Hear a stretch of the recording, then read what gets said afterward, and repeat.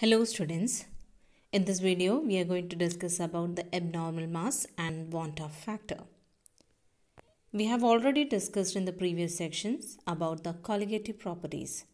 We discussed about the properties like elevation in boiling point, depression in freezing point, relative lowering of vapor pressure and osmotic pressure. We have learned that these properties depends upon the number of particles, not upon the nature of the particles. We have discussed the formulas in order to find out the molar mass by using these properties. So we have learned the formula like this: elevation of boiling point, that is delta Tb is equal to Kb into m, where m is the molality. Delta Tf, that is the depression in freezing point, that is equal to Kf into m, where m is molality. Relative lowering of vapor pressure, that is P naught A minus PA by P naught A is equal to XP, where XP is the mole fraction of the solute. And the last one is the osmotic pressure, which can be determined by the formula pi is equal to CRT, where C is the concentration in terms of molarity. So these are the colligative properties which we have discussed in the previous videos. And we have discussed that the colligative properties help us to calculate the molar mass of solute. So what we can write here? The colligative properties was used to calculate the molar mass of unknown substances, that is the molar mass of solute. But in two conditions, the molar mass calculated by the colligative properties are accurate. That is, if the solution is dilute and if there is no association or dissociation of particle in the solution. So in these two cases, only we can say that the molar mass which is calculated by the colligative property method is said to be accurate if the solution is dilute and if there is no association or the dissociation of particle in the solution. As we know that the colligative property depends upon the number of particles, not on the nature of particle. So what we can write here, the colligative property increases with increasing the number of particles and is decreases with the increasing molar mass, because we have learned the relation between the colligative property and the molar mass. So what we have learned that colligative property, it has inverse relation with molar mass MB. So whatever the formula we have learned for the different colligative properties, in that the relation between the colligative property and its molar mass of solute have inverse relation. That means if the if the molar mass increases, colligative property decreases. That is a point which you have to remember here. And similarly, number of particle increases, colligative property increases. Here I am saying the colligative property, it can be pi, it can be delta Tb, whatever.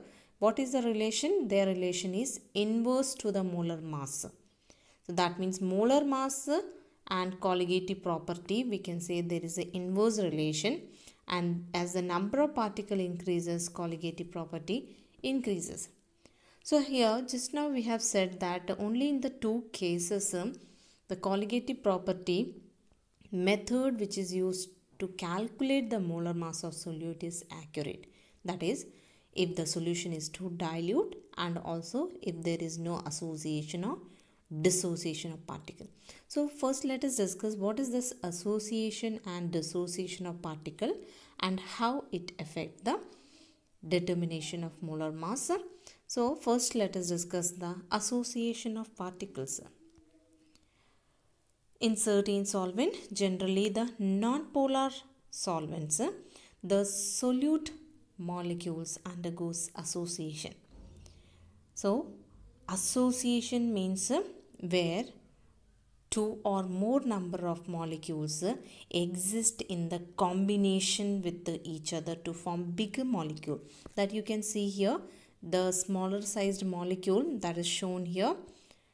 These molecules, when it get associated, or we can say that the molecules exist in the combination with each other to form bigger size particle. So here it is shown here that the two smaller particles they get associated, or we can say they exist in the combination form. So at the time we are getting a bigger size particle, we can call it as an associated particle. That means the particles now it become bigger size after the association of the two particles here. Similarly, 3 or even more molecules can exist in the combination state with each other to form a bigger molecule.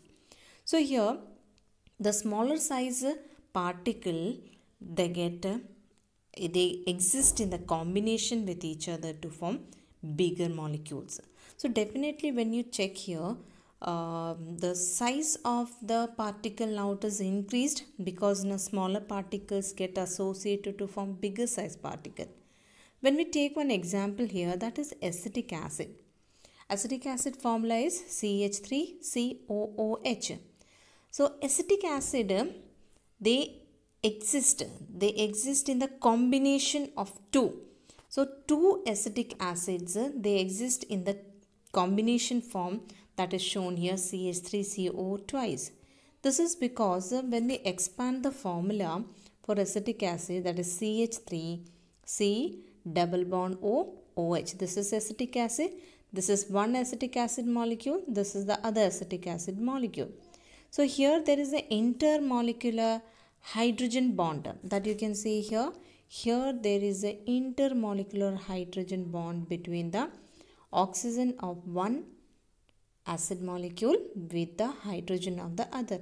Similarly here also the oxygen of this and with the hydrogen of this there is a intermolecular hydrogen bond that is written here as H bond.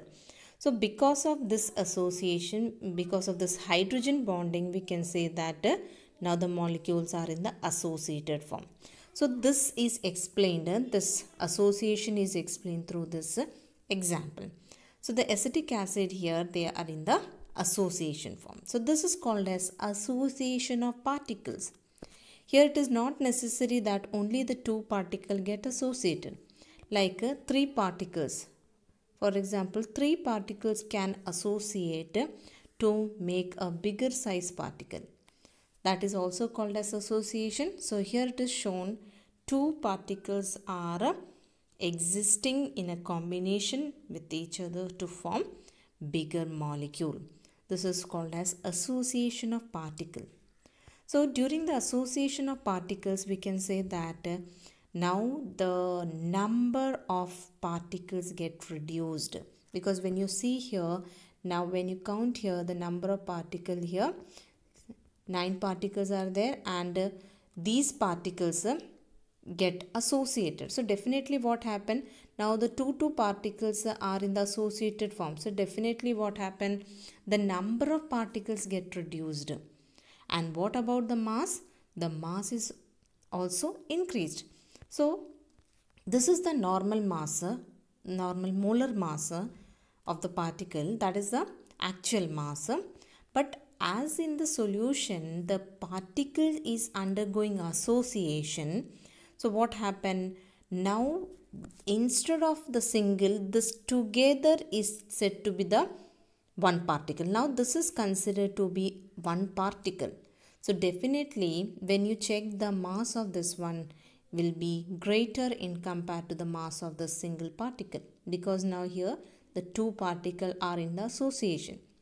So here what we can say that during this association, number of particles get decreased, but it turns to the bigger size particle. So the definitely the mass will be observing that will be greater. That is actually the called as observed molar mass.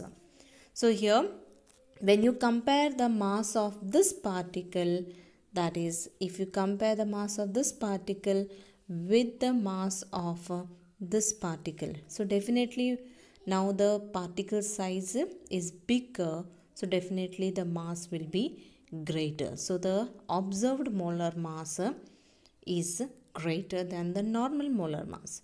So what we can conclude from this one, because due to the association of particle, the number of particles get decreased.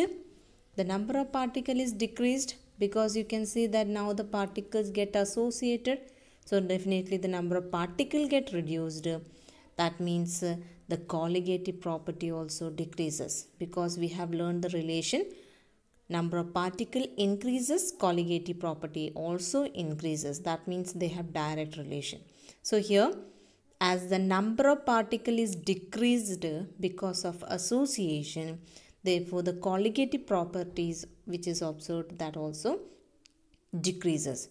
So what about the molar mass? Because here, due to the association, bigger size particles are formed. That means the molar mass is increased. So if you compare the mass of single particle and the associated particle, definitely the mass of this will be greater.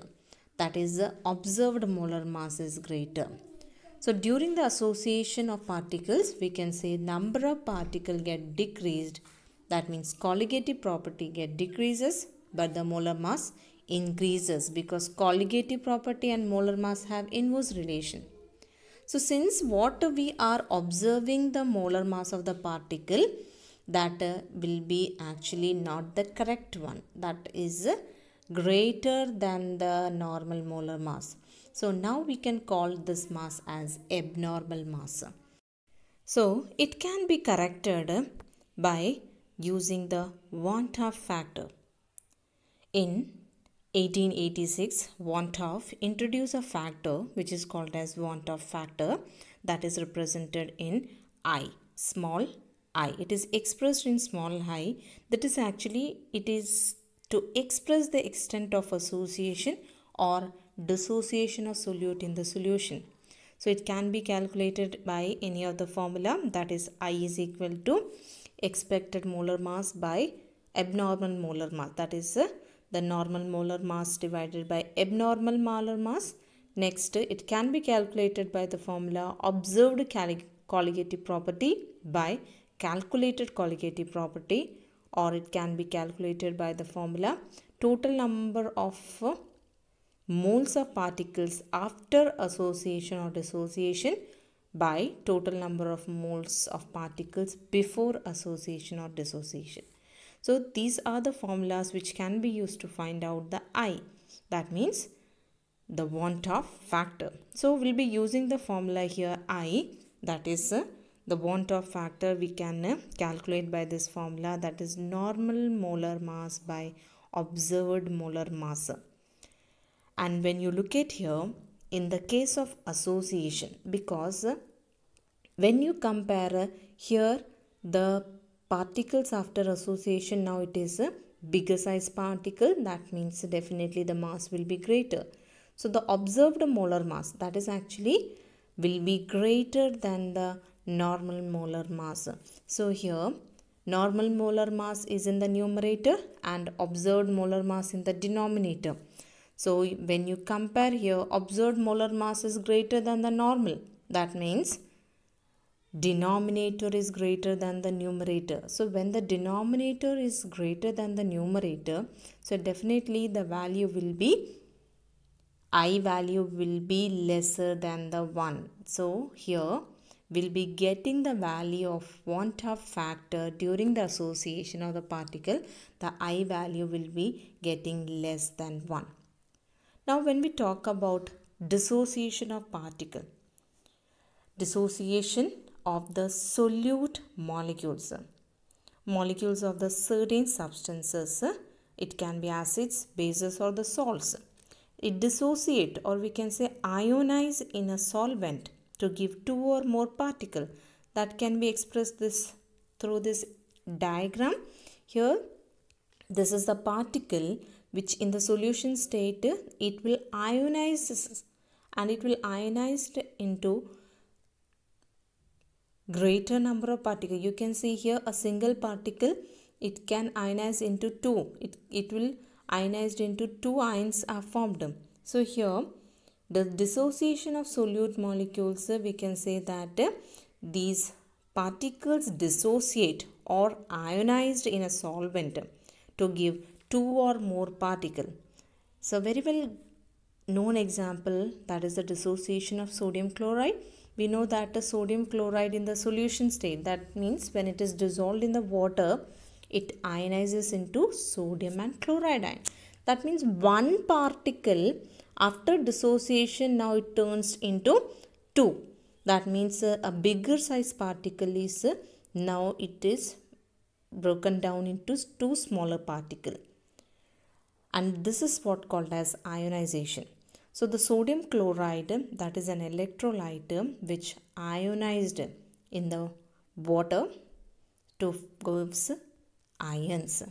If we take another example, magnesium chloride, which ionizes into a single magnesium ion and two chloride ions. So here the single particle is ionizes into two particles. Here the single particle is ionized into three particles because two chloride ion and one magnesium ion is formed.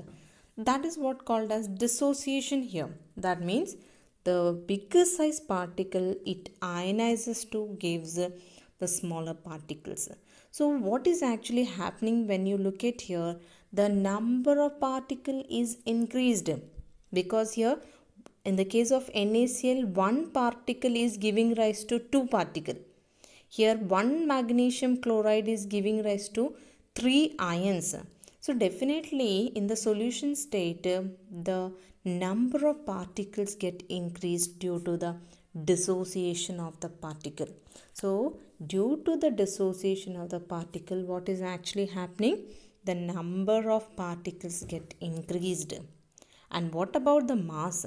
Because here the bigger size, when it ionizes to form smaller size, so definitely the mass get reduced. Now when you compare the mass of the normal particle and the particle which is formed after dissociation, definitely these are the smaller size particle. So definitely they have a lower mass. So this is the normal molar mass for the particles, and after dissociation what is observed, that is the observed molar mass.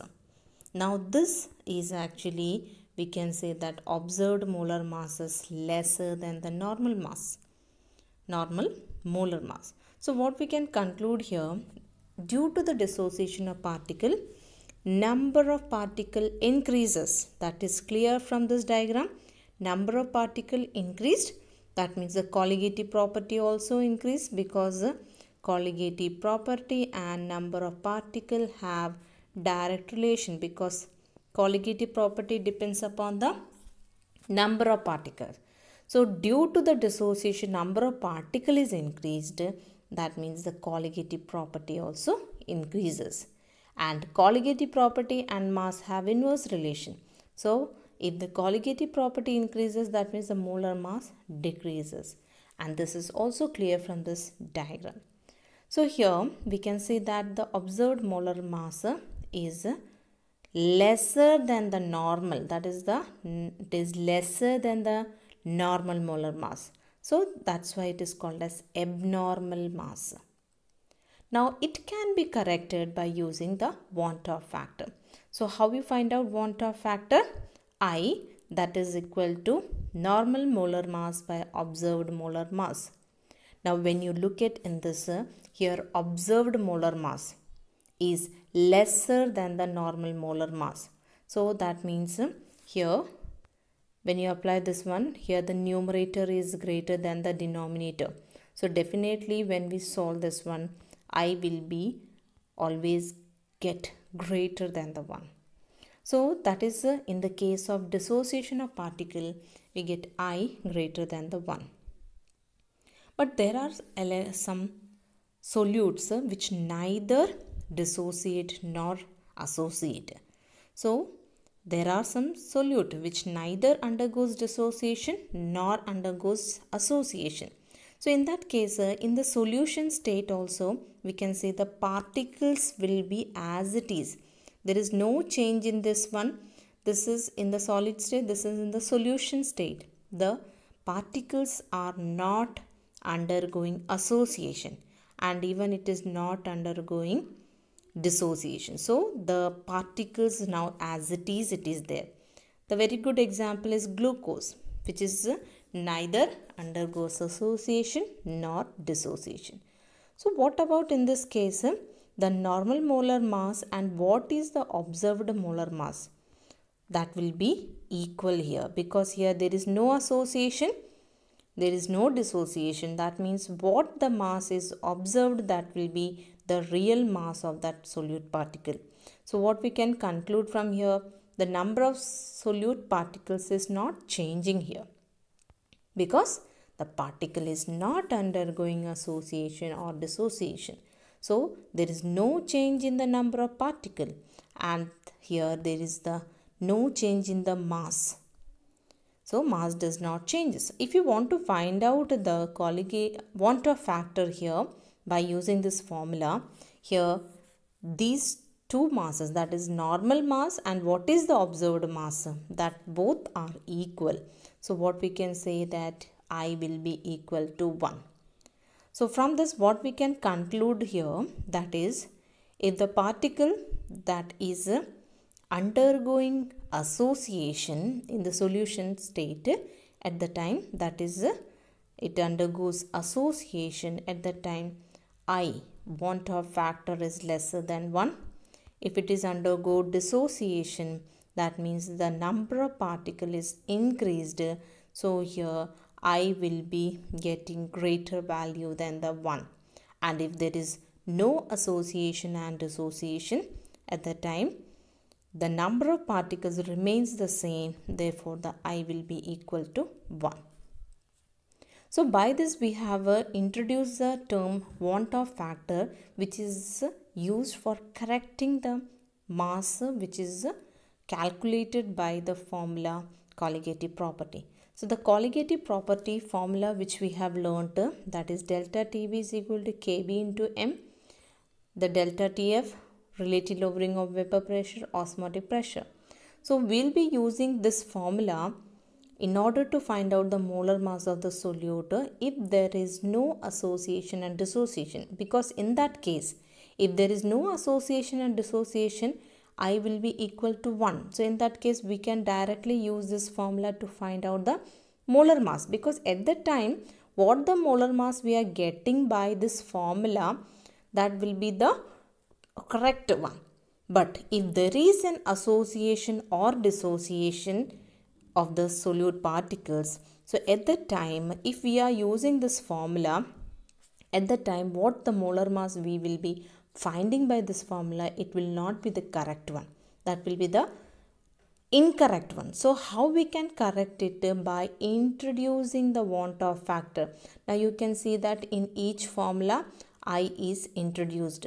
So why we have introduced the I factor? In order to do the correction. So if there is an association and dissociation of the particle, so definitely the colligative property observed will be either higher or lower depending upon the association degrees. So in order to get the correct molar mass, we have to introduce I here. So now we'll be using this formula to find out the molar mass of the solute if the solute undergoes association or dissociation. Now how to find out the I value? The I value can be find it out by the formula, that is total number of moles of particle after dissociation or association by total number of moles of particle before dissociation or association. A very good example it is shown here, like K2SO4. K2SO4, we know that in the water, when it is mixed with the water, it definitely dissociate, because this is actually a salt. So when it dissociate, it give rise to 2 potassium ion and 1 sulfate ion. So what we can see that one particle is now after dissociation, now it turns to 3 particles. So that is what the number of particle is increased here. So how we find out the I value here? That is by formula total number of moles of the particle after dissociation. So after dissociation, how many particles are there? 3. But what is the total number of moles of particle before dissociation? Before dissociation, there is only one particle, that is 1 mole of K2SO4. So before dissociation, there is only one particle, and after dissociation, there are 3 particles. So that is 3 by 1. So I is equal to 3. This is the way to find out the value of I. But what happens when it is in the solution state? What it can see that it is undergo association. So when it undergoes association, so the other molecules get associated with this. So what we get here?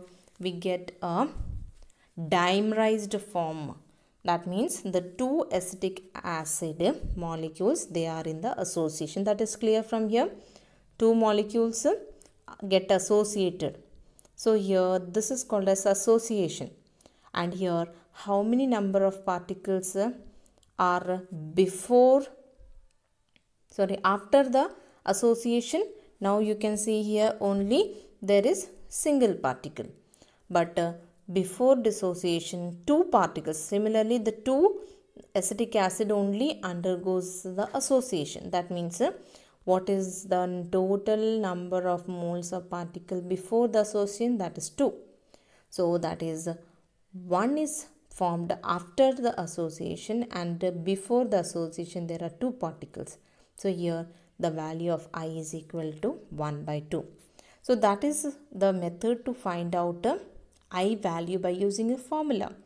For example, want of factor for glucose. As I told you, glucose does not undergo association or dissociation.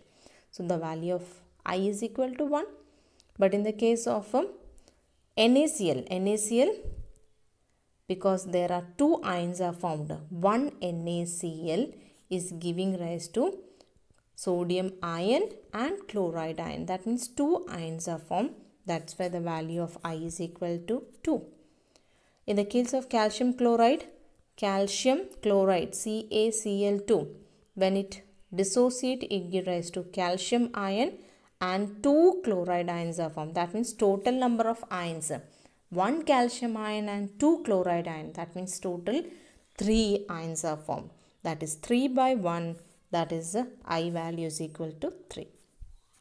So this is the way to find out the value of I when a particular electrolyte is given to us. So when you look at in this case, due to the dissociation here, the value I is getting greater than the 1, and because here there is association, the value of I, it is getting less than 1. That is 0.5 here it is getting, because 2 molecules are getting associated. So here I value is 1 by 2. So that is what we have learned. If there is a dissociation, I value is greater than the 1, and here I value is less than 1. Now next we have to discuss about degree of dissociation. Degree of dissociation, that is represented by alpha. That is actually nothing but what we call extent of dissociation. That means how much extent of dissociation is taking place. It can explain through this diagram, because if there are total number of these much particles are there, from this only these particle is undergoing dissociation, because only in certain electrolytes only there is 100% dissociation takes place. But in many cases it not like that. From this you can say from the total number of particle, we can see that only this much of particle is undergoing dissociation.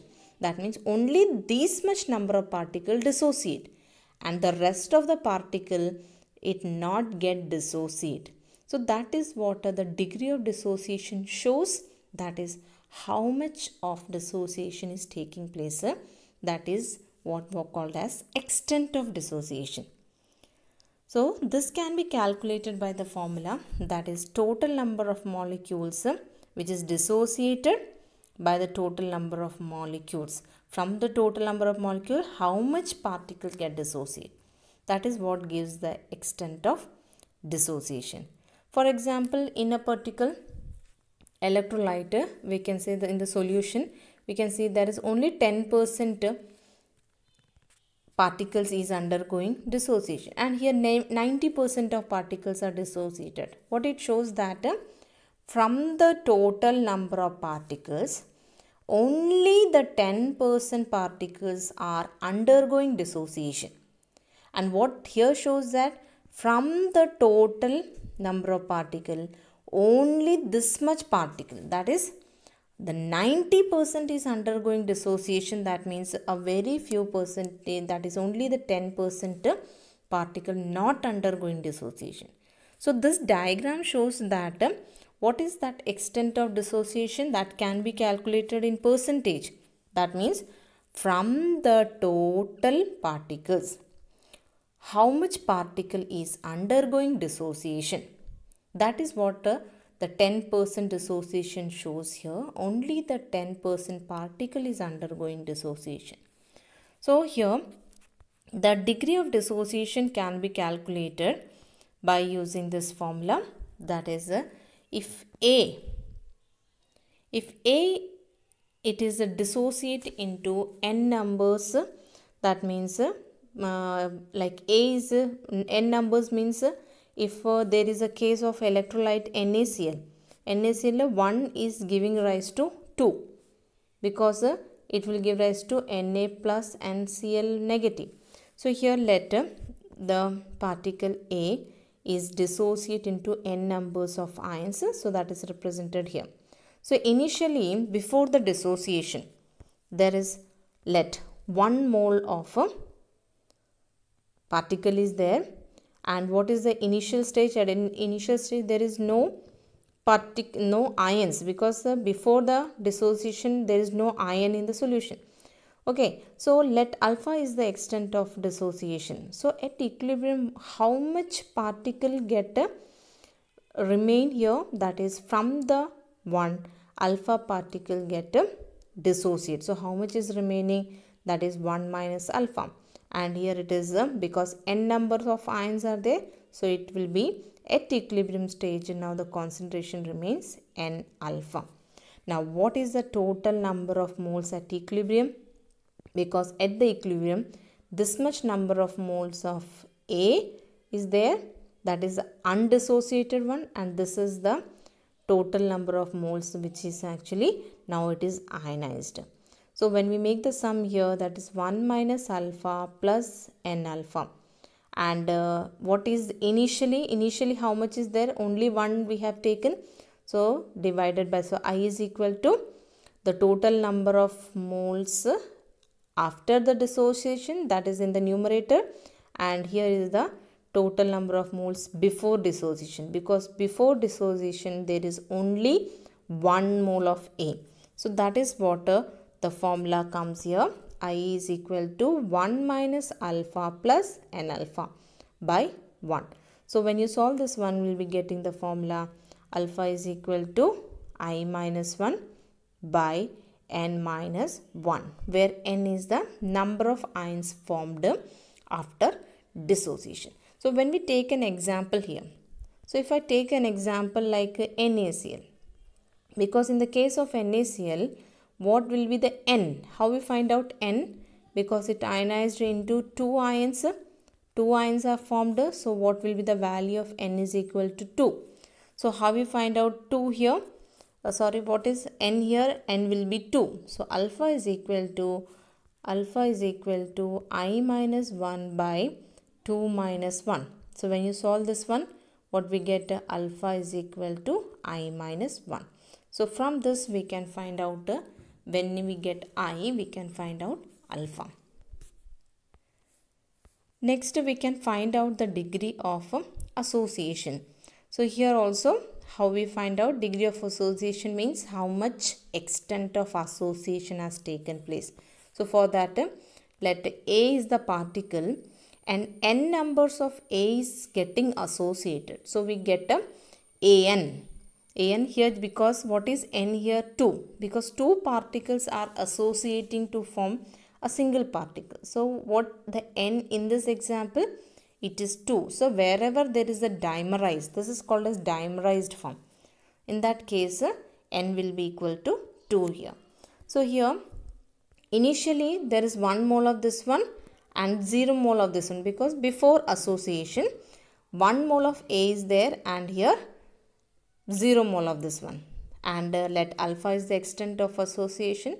So what we get here at equilibrium 1 minus alpha, and here A by n, we get A by n, because here the number of particle is reduced here. So what will be the concentration? That is alpha by n. So when you solve this one by the formula, so we get this relation, that is A is equal to, alpha is equal to formula I minus 1 by 1 by n minus 1. And what is n here? How much particle get associated? That is, in this case 2 acetic acid getting associated to form single particle. So here what will be n? N is equal to 2 here. So this formula you have to remember, because in the problems, instead of solving the whole thing, it is better to make the use of this formula instead of doing this whole procedure. Similarly, for the case of dissociation, what we need to remember? We have to remember this formula. So instead of doing all these, better to learn this formula in doing the problems. So this is what actually about the abnormal molar mass, and for this remember the formula introducing the van 't Hoff factor if there is any problem in which the electrolyte, or we can say the solute which is undergoing association or dissociation, at the time we have to make the use of this formula instead of this. So the problem will be there on the basis of van 't Hoff factor, that will be going to discuss in the next video. So this is all about this video. Have a nice day.